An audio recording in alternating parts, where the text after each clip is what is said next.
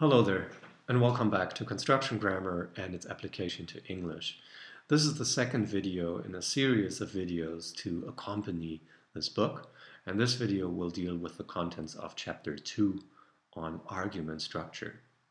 Now, in the last video, I discussed a few general notions on the subject of construction grammar, and I presented something that I called the grammar and dictionary view of linguistic knowledge. Now, in that view, knowledge of language consists, at least in part, of a mental lexicon that contains all the words, their meanings and pronunciations, and on the other hand, a grammatical component that specifies how these words can be put together.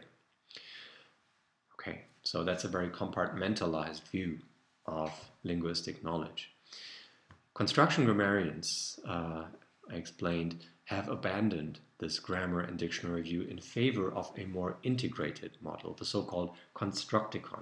So just to review, construction grammarians hold that everything that speakers know is a large inventory of constructions, the constructicon. I also explained that one of the main motivations for abandoning the grammar and dictionary model in favor of this constructicon view had to do with idiomatic expressions. Specifically, idiomatic expressions are all over the place. They occur everywhere in language. They are not just fixed strings that you could memorize. Instead, there are open slots in them. And idiomatic expressions are highly productive so that they allow you to create new and creative patterns of usage. Right. So that was one of the main motivations that got construction grammar off the ground. Yet, you may be surprised to learn that one of the foundational and most influential studies of construction grammar does not deal with these idioms or idiomatic constructions, but rather focuses on something you could call simple sentences, such as Pat gave Bill a book, or John threw the ball over the fence, Bob hammered the metal flat, that sort of thing. Now, in the last video, I discussed a couple of strategies that you can apply to find out whether something is a construction. Among these strategies, one was, does the string exhibit some kind of unusual syntax? Is there some non-predictable feature about the form going on? Is there some non-compositional meaning going on? Does the whole mean more than could be expected given the meanings of the parts? Or are there some unusual constraints going on? Are there restrictions on how you can use the construction? Now, if you look at a sentence such as Pat gave Bill a book, none of these seem to apply. Okay, so Pat gave Bill a book, that's very ordinary syntax. Do we find non-compositional meaning? No, I don't think so. If you know the meanings of give and of book, and you know the first names Pat and Bill, then Pat gave Bill a book. That is completely compositional. Do we have constraints? Well, maybe we do, but it's hard to tell from this isolated example. Right, so surprising fun fact, one of the central texts of construction grammar does not deal with idioms, but rather with simple sentences. Why is that? Let's find out. So, this video will be about argument structure, which in linguistics is also often called valency. And that's a term that linguists borrowed from chemistry. In chemistry, valency denotes the number of electrons that are swooshing around in an atom, like these ones here. So you see that there are some fairly simple atoms, such as hydrogen, and well, as you go towards the right, things become more complex with carbon, nitrogen, and then oxygen. And you see that the numbers of electrons, they're a little different in all of these atoms. Yeah, I don't know the first thing about chemistry, but I'm showing you this because atoms and their electrons are not at all unlike verbs and their participants. So if you take an English verb like yawn, that looks a lot like hydrogen in that the verb yawn takes exactly one participant, a subject. Yeah, you can have a sentence like the cat yawned, and that's a fine sentence of English. If you compare that to the verb send, send takes a larger set of participants. Well, it doesn't take, what do we have here? 8 electrons. No verb takes 8 participants, but send takes 3. Yeah, John sent me a package. So send thus has a greater valency than yawn. That's the basic point. Now, how do we define valency? The set of participants that occur with a verb, that's called the verb's valency.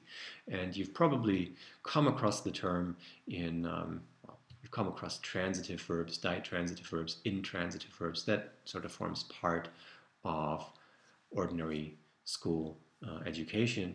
So a verb like devour takes 2 participants. It has a valency of 2. It is a transitive verb. Hand has a valency of 3. That's a ditransitive verb. Exist has a valency of 1. Unicorns don't exist. So that's an intransitive verb. These participants are called the arguments of the verb. Now, arguments are typically discussed as nominal elements. Think of sent, John, sent me the package, John, me, and the package. Those are nominal groups. But arguments are not always NPs, so it's useful to keep that in mind. Some verbs require other structures to co-occur with them. Think of the verb look. Yeah, he looked pale with an adjective. A verb like come, we came to New York. I want to go. There, want projects a to infinitive. He started singing a song. So start is a complement-taking verb that can occur with an ing clause. And something very similar going on with guess. Guess can take that clause. I guess that John will pass the exam. So arguments are structures that are conventionally associated to co-occur with verbs, and they can have different shapes. Now, given the fact that sometimes you can leave stuff out and just use the verb like that, and sometimes you have to use it, it's useful to distinguish between optional arguments and obligatory arguments. Think of a verb such as eat. You can say something like the children ate. So eat, it's usually thought of as a transitive verb that takes somebody who eats, something that is eaten, as in the children ate cake. But the argument something that is eaten is optional. Sometimes speakers leave it out and say the children ate. Note that eat is relatively tolerant in this regard, whereas a verb such as devour is less tolerant. So you can't say the children devoured.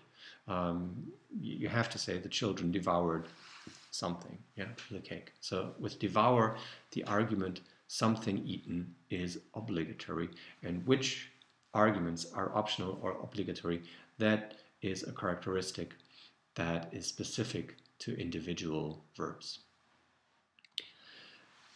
On the other hand, there are elements that are always optional, and those are adjuncts. Yeah, so adjuncts are not arguments, they're not participants that are evoked by a verb, but rather they are additions to a sentence that can always be left out. If you consider these examples here, the children ate the cake quickly. So quickly is nothing that is intrinsically evoked when you contemplate the verb eat.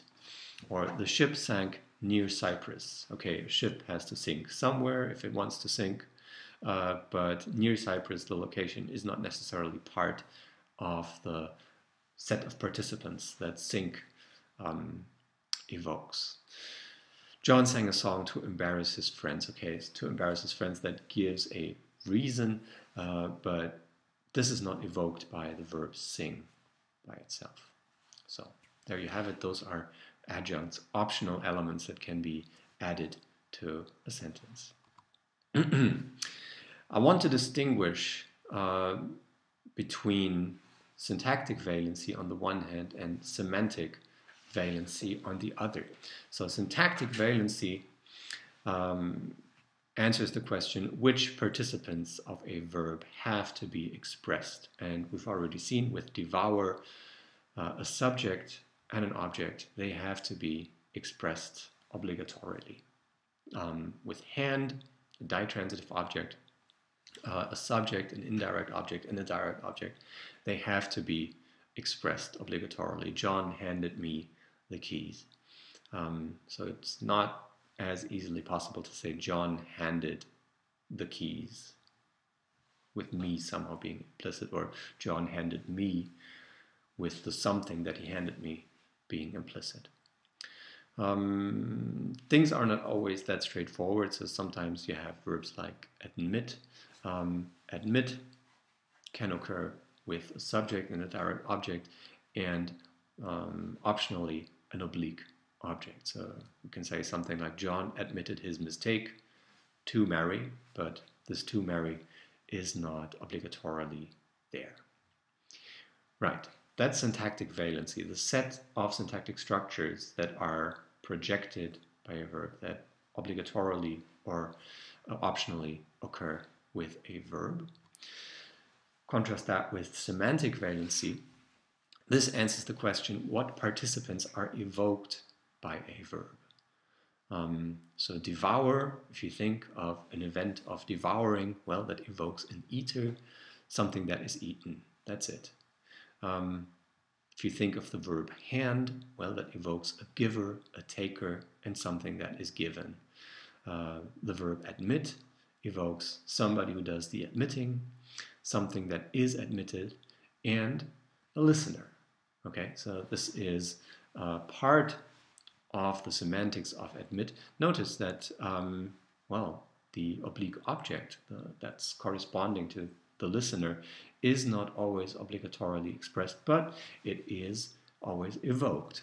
So semantic valency, that's also called the event structure of a verb. That's something conceptual, something to do with meaning, rather than to do with form. Okay, speaking of semantic valency, there are generalizations that linguists have tried to make across the roles of participants that commonly occur with different verbs. So you may have heard of the term semantic roles or thematic roles. Those are notions such as agent, which is the initiator of an action, patient, the participant undergoing some kind of action or change of state, a theme, the participant which is moving, an experiencer, the participant who is aware of some kind of stimulus, the stimulus then, of course, the participant that is experienced, beneficiary, the participant who benefits from an action, or recipient, the participant who receives an item. Right, so these roles you can think of as generalizations over roles that occur with different types of verbs. So if you have a verb like run, well, that has a runner. A runner is a kind of agent, an initiator of an action. If you think of a verb like steal, John stole my time yesterday. He asked me all sorts of questions. Well, there John was the initiator of an action. But notice that with running and stealing, the actions are actually quite different. So these are generalizations. Now, if we compare semantic and syntactic valency, it turns out that sometimes, and actually quite often, semantic valency is not the same as syntactic valency. Consider these examples here with the verb to sweep. So think of a sweeping event and the kinds of participants that are evoked by sweeping. So if I do that, well, somebody who does the sweeping, some kind of surface that is swept, maybe some kind of instrument that the sweeping is done with, yeah. And if I am really in the mood, then I also think of some kind of dirt that is located on the surface. Those are the participants. The semantic valence, the event structure of sweep. Now, syntactically, sweep occurs in a range of different contexts. So we can use it in a sentence like, we still have to sweep. Yeah, just the subject, nothing else. We still have to sweep the tiles. So there's the agent of the action, and the tiles, you could think of that as some kind of patient that undergoes a change of state from being very dirty to cleanliness. We still have to sweep the tiles squeaky clean. We still have to sweep the mud off the tiles. Okay, so you see that syntactically, sweep occurs with a very different set of structures here, and also you see that the different syntactic constructions highlight different sets of the participant set that sweep evokes semantically. So semantic valency does not always equal syntactic valency. Now, the traditional idea of valency is that this is something that is in the lexicon, that is part of the mental lexicon, that is part of the information that is associated with each verb as it is listed in the mental lexicon. So, in your mind, in the kind of lexicon that you have, there is an entry for sweep, and that entry specifies the syntactic context with which the verb can occur. So there's a general entry sweep, and then some specifications that say, okay, you can use this intransitively. John swept all day. Transitive, John swept the floor. Transitive plus some kind of resultant state adjective. John swept the floor shiny. Yeah, I don't know if you can say that. Then transitive plus path. John swept the mud off the tiles, something like that. Yeah. So the idea would be that sweep is represented in the mental lexicon with all of this information, a rich set of syntactic context that sweep can take. This idea is very appealing, but it has problems. There are problems with lexically specified valency of this kind. And the main problem, again, is, well, creativity. Speakers use verbs creatively, that is, in syntactic contexts in which they have not heard a verb before. Okay, let's see some examples here. John played the piano to pieces. This is not a context in which you would expect the verb play. He pulled himself free, one leg at a time. No matter how carefully you lick a spoon clean, some goo will cling to it. That's wisdom right there. So if it is the case that the lexicon specifies all there is to know about valency, finding such examples would mean that, okay, speakers have in their minds a lexical entry for play that specifies, okay, you can use play with an object in some kind of resultant state prepositional phrase. Yeah. It also, there would have to be some kind of sub-entry under pull, so that the entry goes, okay, you have pull with an object and some resultant state adjective. Is that likely? It seems that, well, at least for the person who has been saying this for the first time, that is quite unlikely. Yeah. Also, note that the meanings of the verbs are somewhat different than the ordinary meanings of play and pull that you would learn or that you would represent in your mental dictionary. So the verb play, you can play an instrument. That means you engage in some way with a musical instrument so that music emerges. Well, here in John played the piano to pieces, that is certainly an aspect, but there is more going on. In particular, the entry would have to specify that play here means acting on an object in a violent manner that triggers a change of state in that object. Well, that sounds a little bit implausible, and later in this video we will actually see that Adele Goldberg in her 1995 book argues against such implausible verb senses. Right.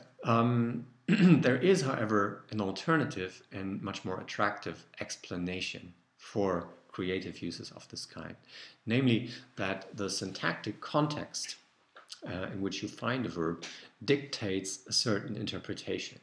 So that, again, is the principle of coercion that I talked about in the last video. Just to remind you, if a lexical item is semantically incompatible with its morphosyntactic context, then the meaning of the lexical item conforms to the meaning of the structure in which it is embedded. So the context wins out. The context imposes some kind of meaning on the lexical item.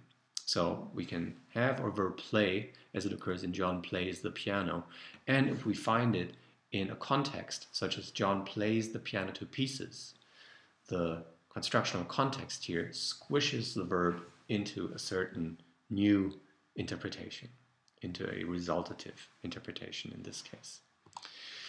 Yeah, so that's coercion, and we see coercion at work in the examples that you see here. For instance, intransitive verbs such as run, sneeze, or worry, you see they ordinarily just occur with one participant, subject. Yeah, John ran, the cat sneezed, Bob's mother worried.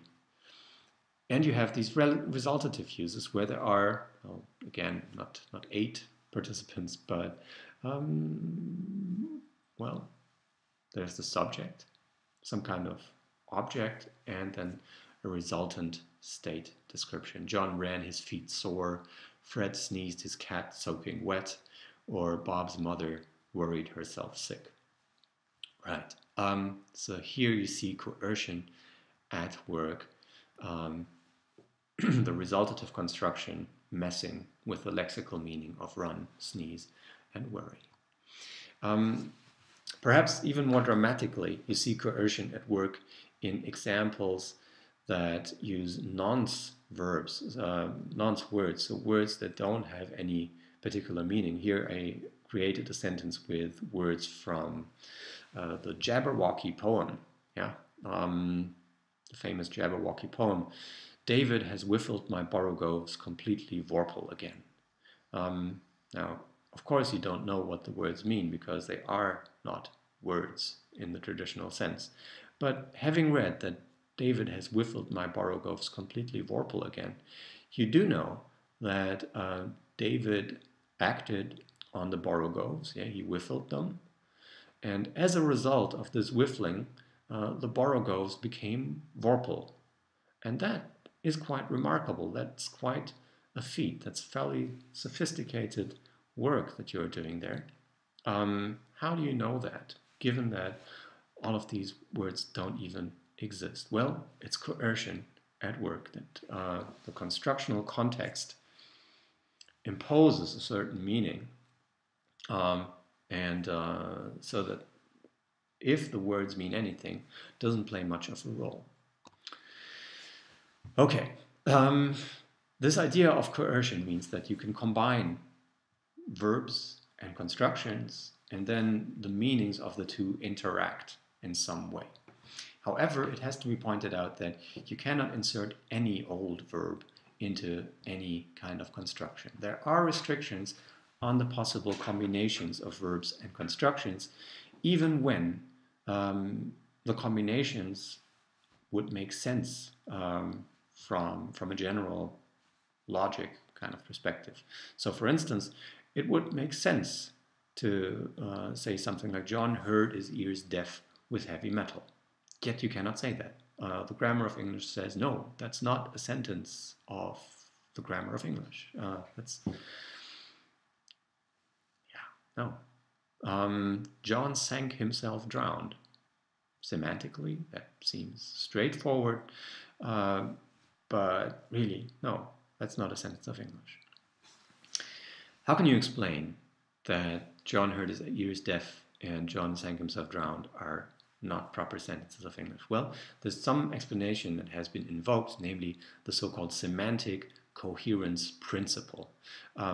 This principle states that both a verb and a construction have a set of semantic roles that they specify, and you can only put the two together if the sets of roles specified by the verb and by the construction, if they agree in some way. So only roles that are semantically compatible can be fused, can be put together. Two roles are compatible if one can be understood as an instance of another. All right, let me make this a little bit more explicit. When can you combine a verb and a construction? Well, the easiest case for this would be that a verb and a construction specify the exact same role. So for instance, the verb throw specifies an agent and a theme. So the agent is the thrower and the theme is the thing that gets thrown. And the caused motion construction specifies an agent, a theme, and a path. And you see that agent and theme, that's present in both the event structure of throw and in the event structure of the caused motion construction. So it's perfectly possible to use throw in the caused motion construction and say, John threw the potato across the room. Yeah. Now, things get a little more complicated when you have not the exact same set of roles in the construction and in the verb. They have to be interpretable as an instance of one another. So for instance, a theme, you could say, is a kind of patient. A theme is the entity that undergoes some movement, and a movement, well, it could be interpreted as some kind of action that happens to you. If you're being thrown across the room, well, that is something that happens to you, and patients are all about stuff happening to you. Right, so let's take a concrete example here. The verb tickle specifies an agent and a patient. Mary tickled John. And the caused motion construction specifies an agent, so that's a good correspondence there with tickle, and a theme. So if you want to use tickle in the caused motion construction, the theme and the patient, they would have to be fused. And a theme being a kind of patient, this actually works. So you can say things like, Mary tickled John out of the bed. Yeah. So this means that Mary tickled John, and as a result, John moved out of the bed. So that's how you can explain whether or not you can combine a verb and a construction. Why does all of this matter to construction grammar? Now, in the last video, I said that what construction grammarians are concerned with, that's the kinds of things that speakers know when they know a language. Now, argument structure constructions, like the caused motion construction, they form part of speakers' knowledge of language, and they allow speakers to create unconventional pairings of verbs with syntactic context. So they allow you to create utterances that are formally idiosyncratic, and they allow you to form utterances that have non-compositional meaning. So Mary tickled John out of the bed. There is something non-compositional going on there, namely that the tickling was the cause of John moving out of the bed. Yeah, so this then is Goldberg's 95 book that started a lot of current construction grammar research. What she analyzes in this book are sentence patterns that involve a verb and several nominal structures. And the idea, that groundbreaking idea of this book, is that these patterns have meaning. Okay, so they're not just blueprints for putting together words into larger phrasal units. No, rather constructions like the caused motion construction or the ditransitive construction, they have meaning. They are endowed with meaning of their own, and so you can say things like David whiffled the borogoves completely vorpal, and you get some meaning out of it, even though the words themselves don't have any meaning. Right. What kinds of meaning do they have? What's the meaning of the ditransitive or of the caused motion construction? Well, the meanings of these simple sentences that Goldberg deals with reflect very basic recurrent types of everyday experience, and she actually has a story about this, namely a hypothesis that she calls the scene encoding hypothesis. And what it states is that constructions which correspond to basic sentence types, to simple sentences, these constructions encode as their central senses event types that are basic to human experience. So things that you experience very often or do very often, those get encoded in these simple sentences. Let me give you a few examples here. So here are a few things that happen fairly often. Acts of giving. No matter at what time of day you're watching this video, I bet you that you will have experienced at least one or two acts of giving and taking today. Moving, yeah, self-propelled motion, that is, or self-initiated action, that is something that we experience all the time, and so likely there would be a construction for it, some kind of conventional way of expressing it. Changing an object in terms of that it looks differently afterwards, that it undergoes some kind of change of state, you act on it, it disintegrates, like this pineapple here, something like that. Placing an object somewhere, that is something that we do all the time. Or acting involuntarily, yeah. That would be another frequent thing happening to us. Now, the grammar of English tends to group together acts of moving and acts of acting involuntarily. It's both John ran and John sneezed.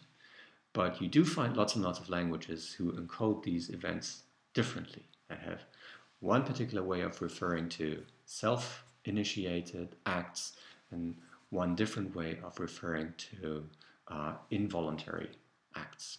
Yeah. Right. Okay, so those would be candidates of semantic frames that would then be expressed in argument structure constructions. There are two main types of argument structure constructions that I want to treat in this video. One that you've already seen are so-called valency increasing constructions, like the caused motion construction. So the caused motion construction takes a verb such as sneeze, which is intransitive, has just one participant, and blows up the valency of that verb into something bigger. So we get examples such as John sneezed the napkin off the table. That's one type, and that's the most well-researched type of construction as far as argument structure constructions are concerned. But there are also valency decreasing construction. That's the mirror image of this. So think of a verb like make, that is transitive. John made a mistake. You can actually have a construction that decreases that valency of make and turns it into something like mistakes were made, yeah, with just the subject and no, the maker of the mistake is suppressed there. Right. Let me say a few things about valency increasing constructions, and the paradigm case here that I want to discuss is the ditransitive construction. The ditransitive construction has a very simple structure. It consists of a verb, a subject, a verb, a first object, and a second object. And okay, we can do this here. We can do this here. I would like you to pause the video for a second and come up with a sentence that matches this structure. Yeah, subject, a verb, object one, object two. Now's your chance. Okay, I'm going to continue. If you do this with a class of 25 or so students, roughly half of them will generate a sentence with the verb give. And you did probably too. You probably know the ditransitive construction, but never mind. You can do this with a set of naive subjects, and that will give you some more trustworthy results. Right, so the central sense of this construction corresponds to this predominance of give, namely, what this construction centrally encodes is a transfer of an object between a volitional agent and a willing recipient, as in John gave Mary a book. So John intentionally handed over the book and Mary willingly accepted it. There are several other senses associated with the construction. For instance, if you take examples such as John denied Mary a cookie or John bequeathed Mary a gold watch, the first is not about a transfer, it's about the opposite of a transfer, yeah, a blocked transfer. John bequeathed Mary a gold watch. Well, that is some kind of transfer, but well, it's more a transfer that lies in the future. And then there are several metaphorical meaning extensions. So John gave Mary a kiss. Well, that's not really a transfer of an object. Yeah, a kiss is something more immaterial. Or John gave Mary an idea. If John gave Mary an idea, John still has that idea at the end of the process. Although that would be funny if you give someone an idea and you forget what you actually thought of.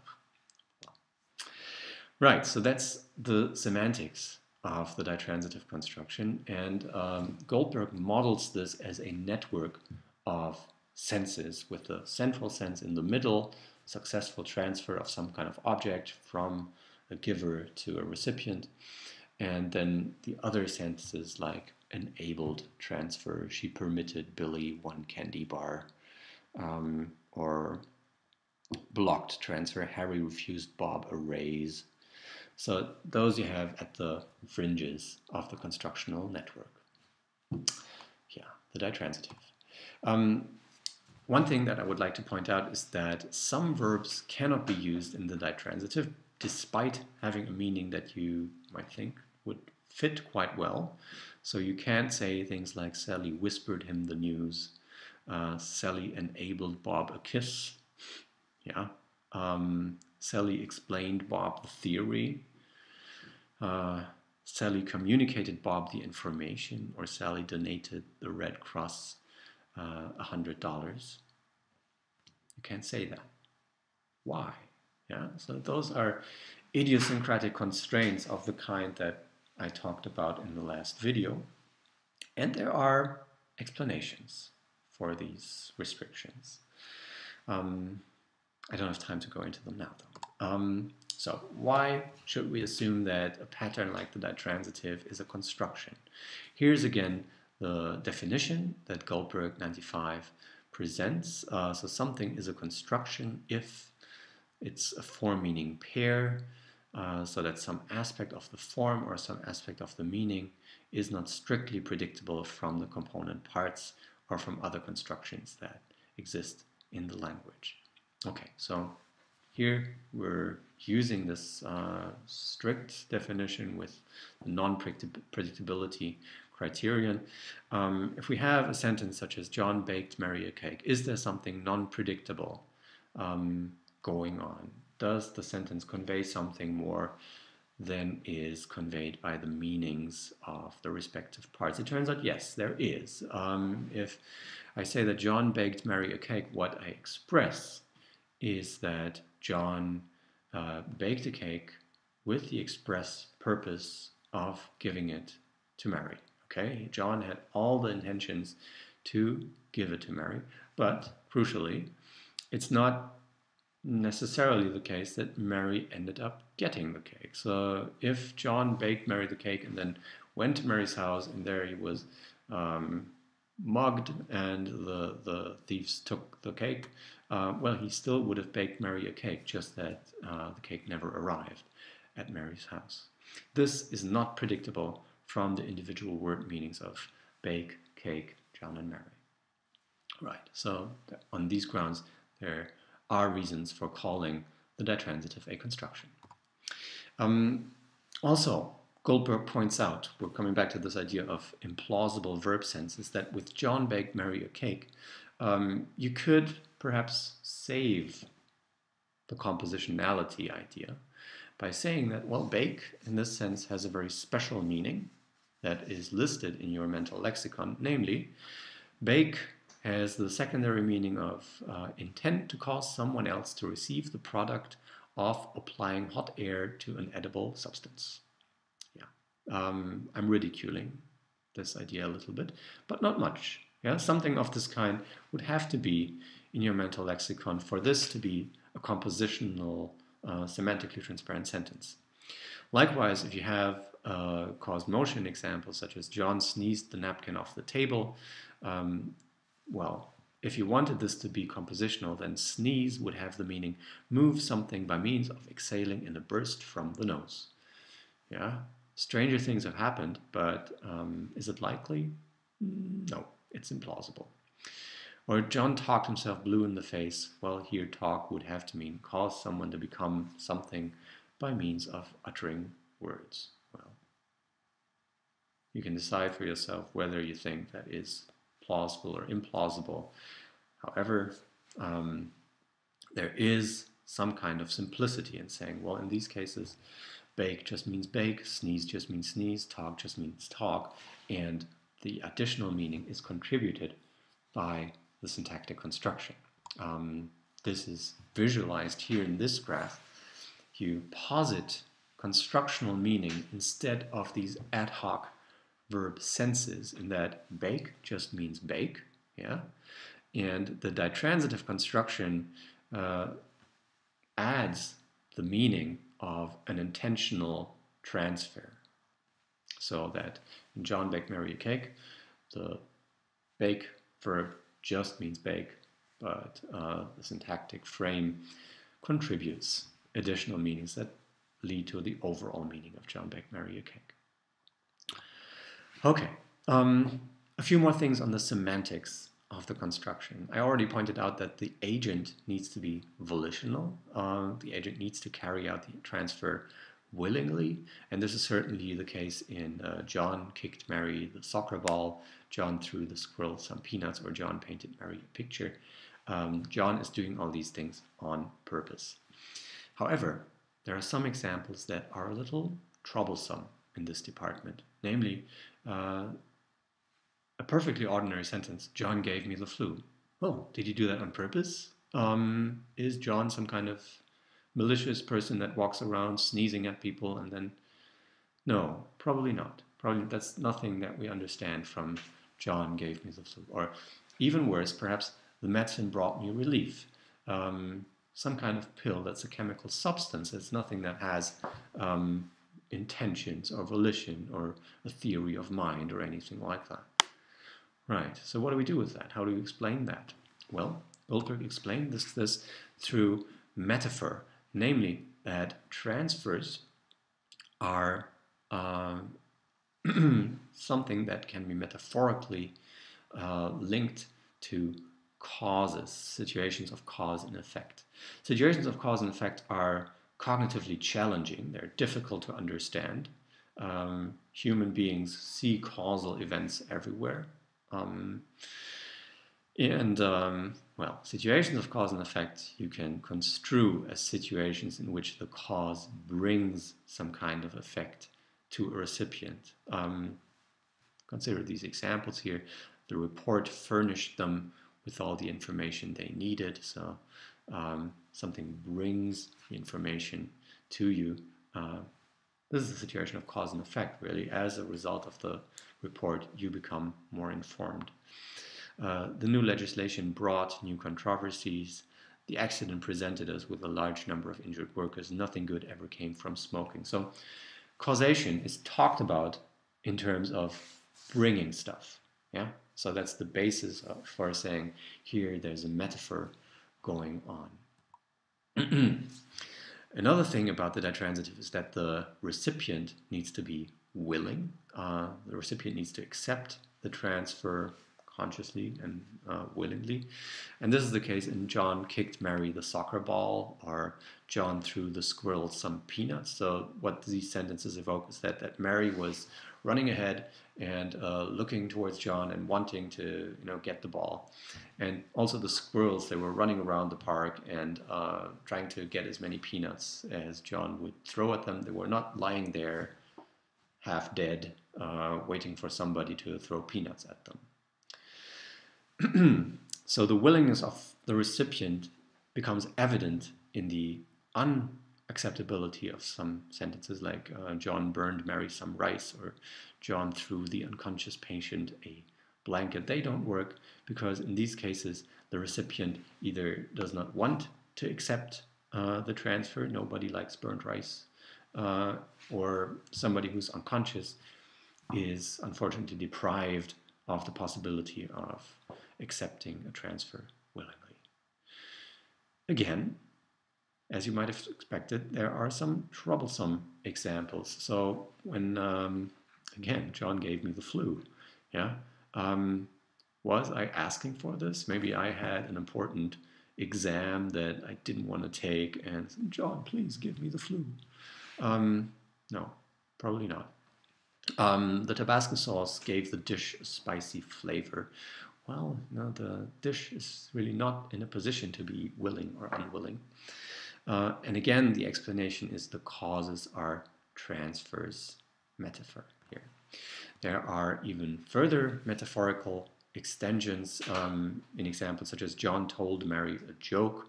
Here, the transferred object is some kind of information, not a concrete object.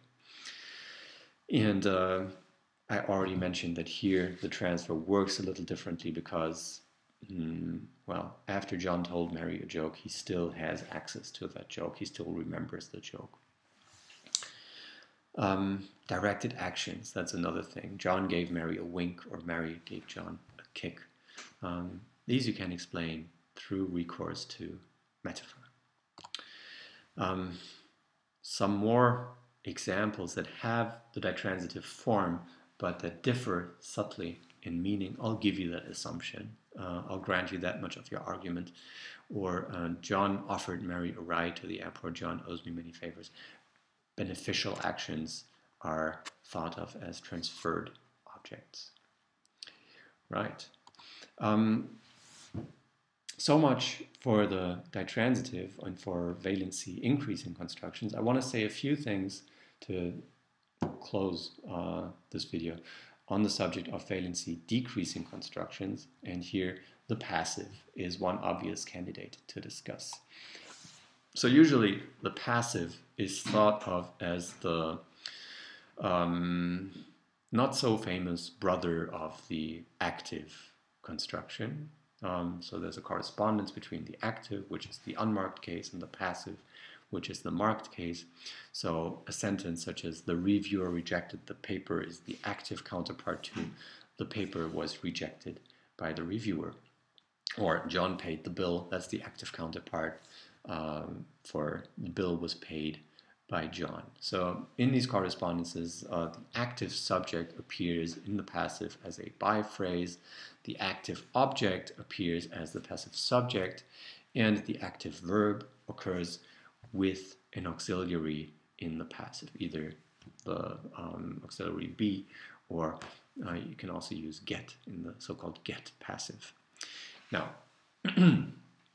a question that you could ask is, well, do we need to posit a construction here. Couldn't the passive be derived from the active by a simple grammatical rule? In other words, could this be something very simple that is located in the grammatical component of the dictionary and grammar model of linguistic knowledge? And as a construction grammarian, you would have to answer, well, my reasons for saying we need to call this a construction are the following. Here are some pieces of evidence. There are problematic cases. So here's an active sentence. No.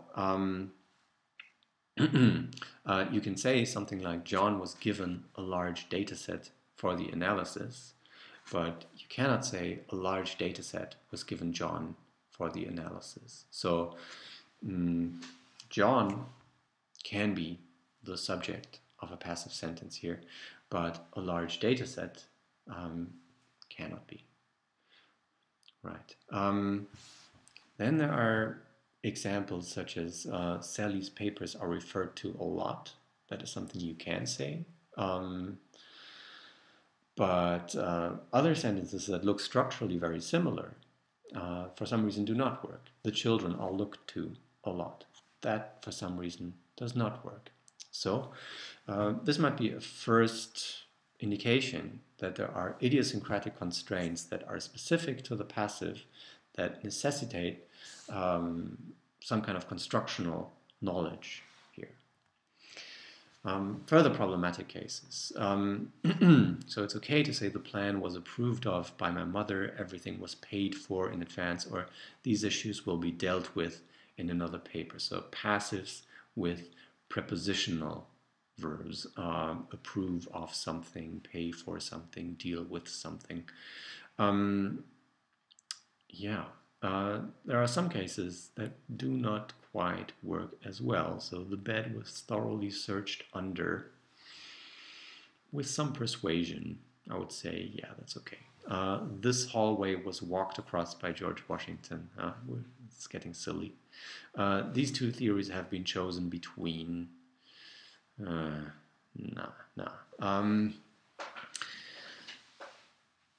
What works is texting a marriage proposal is not recommended. So with recommend, that's fine to passivize. But texting a marriage proposal was remembered by John is decidedly odd. So again, there seem to be idiosyncratic constraints at work. And more importantly, there are a number of passives without active counterparts. So you can say something like John is reputed to be very rich. That is a sentence in the form of a passive. But you can say many people repute John to be very rich. So there's no active counterpart. Kim is said to be manic depressive. Many say Kim to be manic depressive. That is not quite there. It's so it's problematic. It is rumored that there will be an election before the end of the year. Many people rumor that there will be an election before the end of the year. Borderline possible, but still, I think it's clear that the passive formulation is much more conventional, much more idiomatic than any corresponding active sentence. So the bottom line here would be that the passive too is a construction that has a meaning in its own right. It's not just a marked counterpart to the active that you could derive with some kind of meaningless syntactic rule. Okay, that's what I wanted to say about valency increasing constructions, valency decreasing constructions. I'll finish with a very brief preview of chapter 3. In the next video, we will talk about the constructicon. So the construction grammar idea of what knowledge of language is like. It's a large inventory of constructions. And something that you might ask yourself is, well, how is that inventory internally structured? Is it a big bag of constructions, a big box, like for instance, say a box of Lego blocks where everything is jumbled together? Or is there some internal structure to it? Is it maybe more like a library where the constructions are ordered according to specific criteria? Or is it something like a hypertext, something like the Wikipedia? Well, we'll talk about this in the next video, and I hope you will find it online sometime soon.